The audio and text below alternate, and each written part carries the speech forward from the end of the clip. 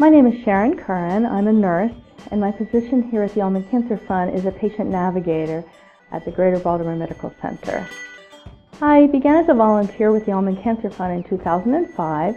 My son had been diagnosed with cancer in 2003, and I was actually in graduate school working on my master's in nursing, and I needed to do a community project.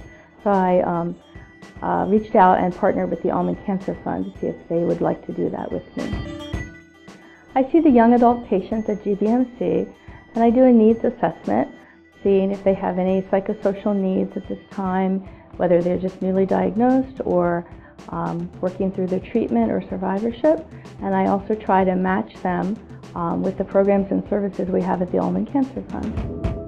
As a psychiatric nurse working in the role as a patient navigator at GBMC for the Ulman Cancer Fund, I probably do best to help them through the emotional aspect of their cancer experience. Many patients have anxiety or depression at different times, and I work with them on a very one-to-one basis, as well as often their family, their parents, or spouses, and help the whole family through the experience.